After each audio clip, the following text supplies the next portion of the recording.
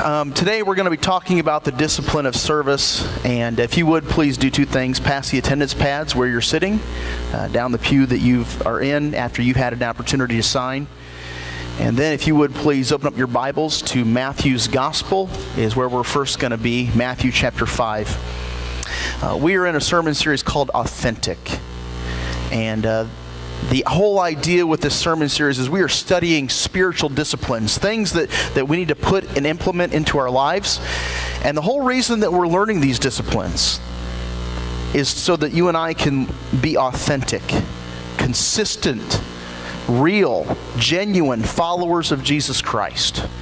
And these disciplines that we're learning, that we're spending time talking about, that we're spending time studying, if we practice these things, we will be authentic. So far, where we've been in this series, we've looked at 4 spiritual disciplines so far. We first kicked off the series by looking at the discipline of personal Bible study. And then we looked at the discipline of personal prayer. And then we looked at the discipline of fasting. And last week, we looked at the discipline of fellowship. And I recognize the weather kept a lot of us away last week, but it was such a good reminder, not only for me, hopefully for those who were here, that it's important for us to be together. It's important for us to come week after week and to be involved in one another's lives. And I hope that you've been on the receiving end of that to recognize what a benefit and a blessing that is to be together with this church family. If you missed that sermon, it's really important, not because I preached it, but the content and the message of it is so important and for the health of our body here at Burnside that I would encourage you to pick it up. It's available on CD for free. Doesn't cost you a thing. You just have to let us know you want a copy. And I would love for you to be able to listen to that. But today we're talking about the discipline of serving. And I think this message is so timely because it seems now more than ever that selfishness has become a way of life. We think about ourselves. We watch out for ourselves first and talk about ourselves. And we're so quick to want to defend ourselves. Our culture is indeed a me-first generation that finds itself in a moral tailspin. And I've oftentimes wondered, is it a moral tailspin in which we will ever recover? We think about all the ways that our time is consumed and the ways that have allowed us to disconnect from people. We have the internet, we have email, we have smartphones, we have tablets. All of these things have kept us from really involving ourselves in the lives of others. Wouldn't you agree? The discipline of serving one another is in direct response to a culture that is consumed with self. And perhaps that's why we find serving so difficult. Today, as we talk about serving, I want to talk to you this morning about the purpose of serving. Why is it that we serve? I want to talk to you about the reality of serving. And I also want to talk to you this morning about the rewards of serving. First, let's talk a little bit this morning about the purpose of serving. Why is it that we do what we do? Well, you see, one of the expectations that God has when we come to Him is that He expects that you're going to step into ministry, that you're going to serve Him with your money, your time, and your talents. And really, there are 3 reasons why we do this. And this is something we need to talk about first, too, that the way that Christians serve is way different than the way the world serves. We serve because we want to give. The world serves because, yeah, they want to give, but they also want to get. And a lot of times you'll hear about the humanitarian effort of people who serve under the guise of not necessarily of Christian service. But the whole reason they do this humanitarian effort is because, wow, it makes me feel so good to be giving to other people. I'm telling you right now, there's a vast difference between the way the world serves and the way that we as Christ followers are called to serve, okay? And we're going to talk about 3 reasons you and I serve. Here's the first reason we serve. We serve to influence our communities. You ever heard the phrase, grow where you're planted? That is so true, and that's God's expectations of us, that He has put us and He has purposed us to be in the communities, in the job, in the neighborhoods where we're at. And as we're there, and as we're growing, we are called to influence those around us. In Matthew chapter 5, let me set the stage for you. Jesus is preaching a sermon, a very famous sermon, his first sermon in ministry. In Matthew chapter 5, he's got lots of people coming to him who are interested to know what Jesus is all about. And they were interested to know what it means to follow after him. Well, Jesus tells them in Matthew chapter 5, verses 14 through 16, and he says, "You are the light of the world. A city on a hill cannot be hidden, nor does anyone take a lamp and put it under a basket, but instead on the lampstand. And it gives light to all who are in the house. Let your light shine before men in such a way that they see your good works and glorify your Father who is in heaven." You see, Jesus tells the people who are following after him that you're light. You're light. You're meant to be used by people. You're meant to be useful and helpful and enjoyed by others. And just so there's not any confusion on what he says this. Why are we doing it? To let your light shine before men. And then he gets real plain and he says that they may see your good works. What Jesus is saying is this: behave in such a way with those who are unbelievers that when they encounter you, they're going to be better for it. That they're going to scratch their head or put their hand on their chin and be like, I can't place my finger on it, but man, there's something different about those people. They cared about me. They weren't grouchy or harsh or annoyed. They demonstrated a sincere level of concern for me. In essence, let your actions preach Jesus. All throughout Christ's earthly ministry, he was all the time serving people who had needs. And he did it such sacrificially. And Jesus is saying here, listen, if you intend to follow me, if you want to call yourself a follower of me, you have to serve people who have needs. Use what you have, use what's available to you to impact those around you. And I believe that Matthew chapter 5, verses 14 through 16, those verses are the scriptural basis for every missions trip, every service project, every act of kindness that we do. They're the reason why we serve. And so when you and I do service towards them, we are simply sharing with them the love that Jesus Christ shared with us first. Quite frankly, in the unbelieving world in which we live, where people don't know who God is or care with what he's done for them, those people who don't believe in God have no reason to serve anyone other than themselves. So when you and I do an act of service towards them in the name of love, it can't help but get their attention and perk their ears up and cause them to take notice. And why are we doing what we do? What's our motive? Well, it's to influence the communities for Christ. That's why the work of One Family, One Purpose is so important. That's why the work of 8 men who left here yesterday morning to travel down to Mexico to build a house is so important. Yes, there's a physical need there. They're building a house for a family who doesn't have a nice house to live in. But I'm telling you, even more than that, they are demonstrating the love that Jesus Christ has for them. And we want them to know the love that he has for them.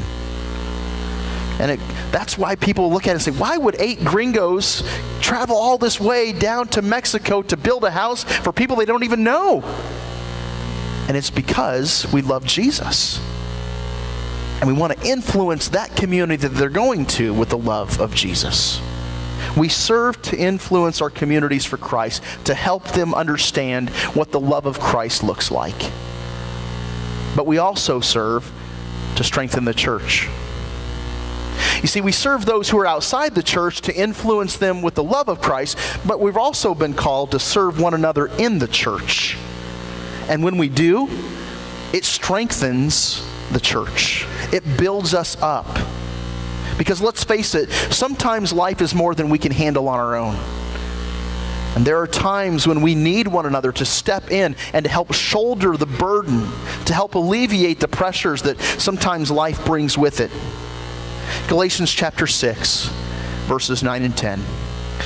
Let us not become weary in doing good, for at the proper time we will reap a harvest if we do not give up. Therefore, as we have opportunity, let us do good to all people, especially to those who belong to the family of believers.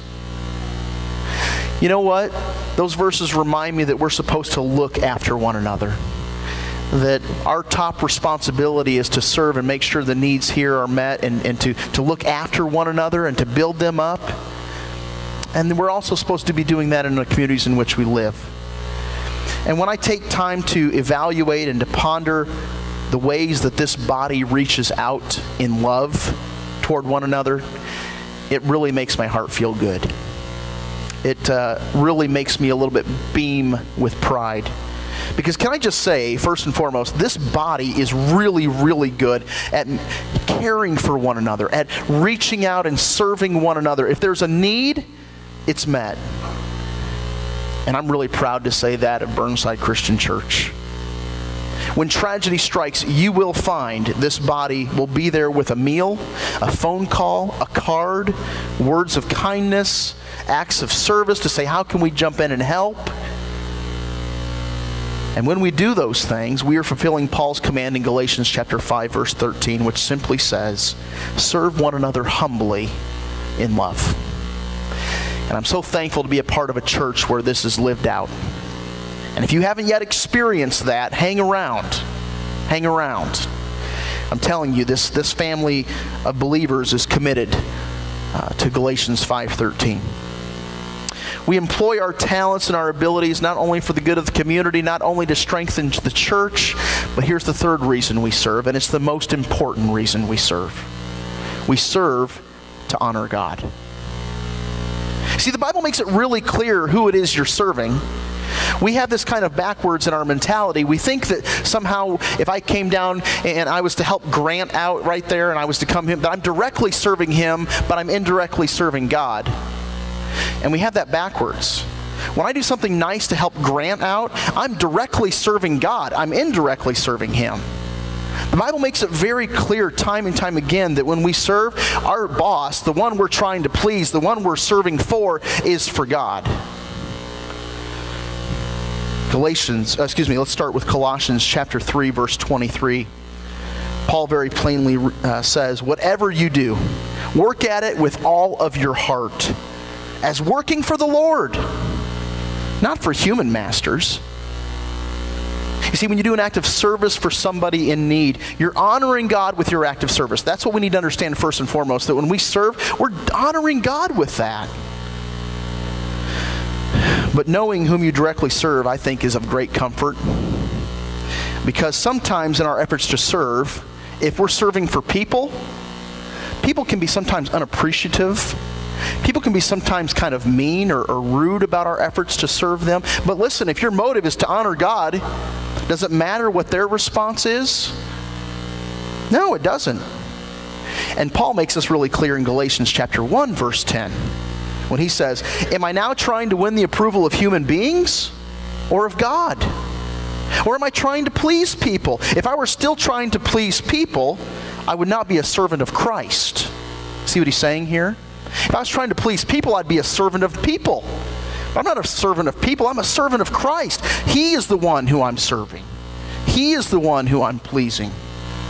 And so when you serve, you are honoring God because you directly serve Him.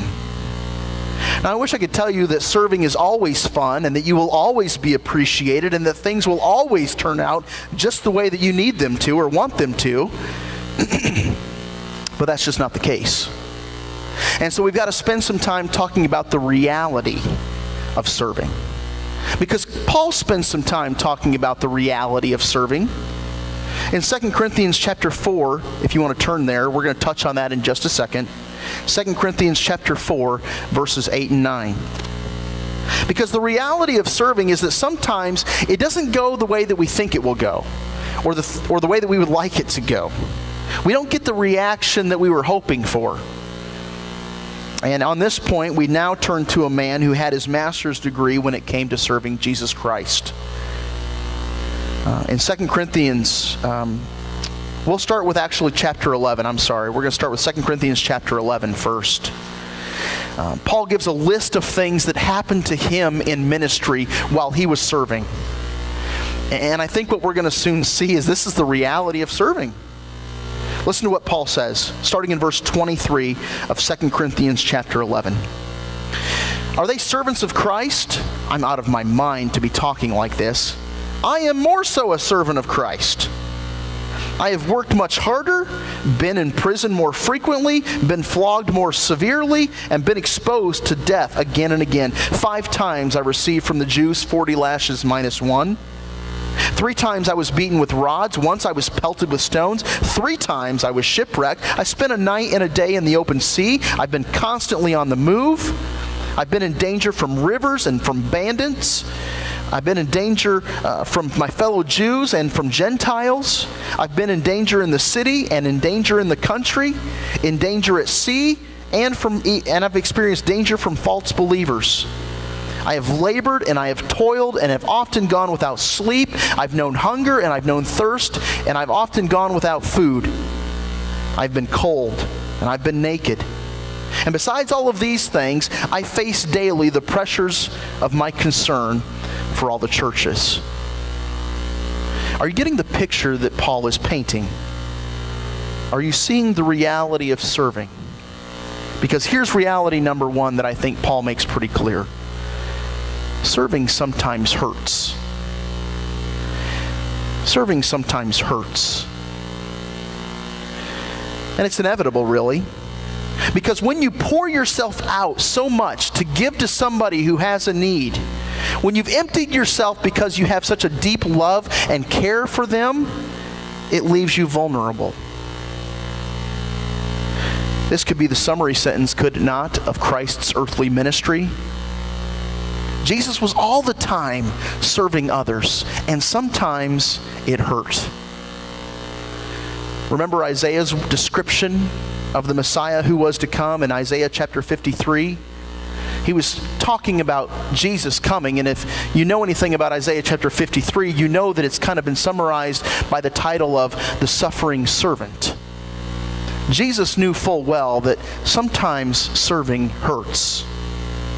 Listen to Isaiah's description of Jesus. He was despised and forsaken of men, a man of sorrows and acquainted with grief. And like one from whom men hide their face, he was despised, and we did not esteem him. I mean, that's a description of Jesus' ministry. As he served, he was despised, and he was not esteemed. Serving sometimes hurts. You probably might know this, but the Greek word translated for servant is doulos. But did you know that that's the same Greek word that is also translated slave? And I don't think that's a coincidence. Slaves are often mistreated. But as we are slaves to Christ, it's not our master who mistreats us. It's the ones we're trying to serve. You ever tried to help somebody who had a need, only to have your hand slapped away? Have you ever gone out of your way to provide something for someone only to have them complain that it wasn't good enough? Have you ever met with somebody? You sat down with them, you heard their sob story of life, you gave them scriptural, godly counsel and advice, and after you invested in them, after you spent time walking beside them, they made the wrong choice anyway? That stings. That burns. That hurts. Here's the reality of number 2. You won't always get what you deserve in this life. You won't always get what you deserve in this life. In case you're new to this fact, life is not fair. The good guys don't always win. The right isn't always appreciated. Listen to Paul's words in 2 Corinthians chapter 4, verses 8 and 9. He says, "We are hard pressed on every side, but we're not crushed. We're perplexed, but we're not hopeless. We're persecuted, but we're not abandoned. We may be struck down in death, but we're not destroyed. Do those descriptions of what we receive here in this earth, on this earth, seem very fair? Does that sound like the kind of treatment deserved by people devoted to serving God? You don't always get what you deserve, but listen, because there's another side of this coin. Be thankful you don't always get what you deserve. Because the reality is, you and I, we deserve hell. We deserve hell. If it were not for the grace of God, we would endure hell. So remember that the next time you're complaining about not getting what you deserve, because that's not always a bad thing. The fact is, in the lives of all those who seek to serve, there will be times of reaping negative consequences for speaking truth or for doing what is right. And in those moments when it's hard and when we're unappreciated and it hurts and we haven't gotten what we thought we deserved, how do we continue to serve? How do we continue to do what God would ask us to do in those moments? Well, I think it's important for us to understand how to cope with the consequences, to deal with the reality that sometimes serving hurts and we don't always get what we... There's got to be some things that is going to help us deal with that and to continue to serve and not give up. Two truths in coping with the consequences. Here's the first. Nothing touches us that hasn't first passed through the hands of our Heavenly Father. I want that to sink in. Nothing touches us that first has not passed through the hands of our Heavenly Father. Does that bring comfort to you? It should. It should. Because that means that God is fully aware of what is happening to you, of what you've received, of how people have treated you. Nothing touches us that hasn't been allowed first by the sovereignty of God. He has looked at it, He has surveyed it, and then He's allowed it. And that brings comfort. That's how I can continue to serve. God, I don't understand why this is happening to me or why I was hurt when I emptied myself out and to serve in the way that you've called me to serve. I don't know why that happened. But I understand, God, you're in control. Here's the second truth to help you cope. Everything that we endure is designed to prepare us for serving others more effectively. Everything that happens to you has been allowed to happen to you to make you a better servant. Does that blow your mind? That's what Paul talks about in 2 Corinthians chapter 1, verses 3 and 4. He says this, he says, "Praise be to the God and Father of our Lord Jesus Christ, the Father of compassion and the God of all comfort, who comforts us in our troubles, so that we can comfort those in any trouble with the comfort that we ourselves receive from God." The reason I'm going through the things I'm going through is that when I move past whatever I'm going through, when I put that in the rearview mirror of life, I can move forward and help others who may be just going through what I just went through. And I've been there and I've done that and I know how I felt, and now I know what I can do to come alongside you and help you. Everything we endure is designed to prepare us for serving others more effectively. I hope that's of comfort to you. So we've talked about the purpose of serving. We've talked about the reality of serving. I want to spend the rest of our time talking about the reward of serving. If you would, please, humor me in this. Finish this sentence. No good deed goes unpunished, right? You've heard that before? I got to tell you, that is the truth according to the world.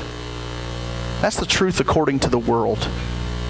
That's their reason for not getting involved. That's their reason for staying on the sidelines and not serving. Hey, it's not going to benefit me anyway. It's going to blow up in my face. Here is the truth according to God's Word. For those who would choose to follow Jesus Christ, here's the truth. No good deed goes unrewarded. No good deed goes unrewarded. Jesus assures us in Matthew chapter 10, verse 29, He says, not one sparrow, what do they cost? 2 for a penny? Can fall to the ground without your Father in heaven knowing about it. So if our Father in heaven knows about when 2 little worthless birds drop dead, okay, I can guarantee you that he will not miss knowing how faithfully you have served by mowing your disabled neighbor's yard each week. He's not going to miss the fact that you go visit the shut-ins. He noticed when you selflessly volunteered to do the work behind the scenes that nobody else wanted to do. He sees it, he remembers it, but more than that, he promises to reward it. Let's look at some facts about rewards. Now let me just state this from the onset. I have no idea what rewards will be or what they will look like. I mean, in my book, any day that I get to spend in heaven is a pretty awesome day, okay? But the Bible would seem to indicate that there are some rewards to be received. And 1 Corinthians chapter 3, I believe, is one of those areas where it talks about rewards. 1 Corinthians chapter 3, verses 10 through 14. It reads, by the grace that God has given me, I laid a foundation as a wise builder, and someone else is building on it. But each one should build with care. For no one can lay any foundation other than one that is already laid, which is Jesus Christ. If anyone builds on this foundation using gold or silver, costly stones, or wood, hay, or straw, their work will be shown for what it is, because the day will bring it to light. It will be revealed with fire, and fire will test the quality of each one's work. If what has been built survives, the builder will receive a reward. From Scripture, we learn 3 facts about rewards. Here's the first fact. Most rewards are not received on earth, but rather in heaven. In verse 13, it says, their work will be shown for what it is, because the day will bring it to light. Did you notice maybe in your Bibles that phrase, the day is capitalized? It is the New American Standard anyway. What it's talking about there is the day of judgment. On the day of judgment, when we all stand before the throne, before our Heavenly Father, everyone will give an account of what they've done. And for those who are in Christ, where the promise is that I will remember your sins no more, it's not the bad stuff that's going to get brought up. It's the good stuff. It's the things that we've done, the work that we've done, the service that we've done that will get brought up. But most of that is going to happen on the day of judgment. It's going to happen in heaven. Fact number 2, our rewards will be based on quality, not quantity. The last half of verse 13 says, it will be revealed with fire, and the fire will test the quality of each person's work. They're going to be revealed with fire. It isn't the size, the volume, the noise, or the numbers of works that impress God. It's the heart's motive and the authenticity with which those acts of service were done. That's what God cares about. Here's the third fact. No reward that is postponed will be forgotten. Verse 14 says, if what has been built survives, the builder will receive a reward. No reward that is postponed will be forgotten. God doesn't settle his accounts at the end of every workday, nor does he close out the books toward the end of a person's life. But be assured, when we step into eternity after this life is over, no act of service will be forgotten by God. I want to spend just a little bit of time talking about God's promises to his servants. In Matthew chapter 25, Jesus is describing what judgment will look like, and he compares it to shepherds separating sheep from goats. And Jesus is now talking to the sheep, the righteous servants. And in Matthew chapter 25, verses 34 through 40, Jesus says, then the king will say to those on his right, come, you who are blessed by my Father, take your inheritance, the kingdom prepared for you since the creation of the world. For I was hungry, and you gave me something to eat. I was thirsty, and you gave me something to drink. I was a stranger, and you invited me into your home. I needed clothes, and you clothed me. I was sick, and you looked after me. I was in prison, and you came to visit me. Then the righteous will answer him and say, Lord, when did we see you hungry and feed you, or thirsty and give you something to drink? When did we see you a stranger and invite you in, or needing clothes and clothe you? When did we see you sick or in prison and come to visit you? Then the king will reply, truly I tell you, whatever you did for the one of the least of the brothers or sisters of mine, you did for me. Two promises that I want to point out from these verses. Number one, God won't forget. God won't forget. He remembers everything. Nothing that you have done will slip through the cracks. And when we serve others, it's as if we're serving Christ himself. He makes note of it. And his memory is long, and he won't forget. We may not remember. Lord, when did we do that? He will, and that's a promise. Here's the second promise. His eyes notice all the service that you do. From the biggest sacrifice to the smallest sacrifice, he sees all of it. In the moments when it's easy to serve and when it's fun to serve and when there's smiles on your faces, to the moments when we're stretched beyond what it seems we can handle. He sees it all. As I conclude this morning's sermon, I simply want to ask you two questions. How are you serving? And why are you serving? Because the answer to these two questions will identify the purpose of your service and the area of your service. You see, serving isn't easy. That's why it's a discipline. I simply want to end with some verses from John chapter 13. This, I believe, is the second greatest act of service recorded in Scripture. The greatest act of service is Jesus Christ stretched out on a cross, dying for the sins of the world. That's the greatest act of service. Here's the second greatest act of service. It's Jesus washing the disciples' feet. The creator of the universe on his knees before stinky, smelly, slimy, gross, disgusting feet. Washing each one with care, with tenderness, with love. And after Jesus washes all the disciples' feet, all of them, including Judas Iscariot, who was to betray him, this is what Jesus says to them. He says, "For I gave you an example that you also should do as I did to you. Truly, truly, I say to you, a slave is not greater than his master, nor is one who is sent greater than the one who sent him. If you know these things, blessed are you if you do them." There's a big difference in knowing that serving one another is important, knowing that serving one another is good, and actually doing it.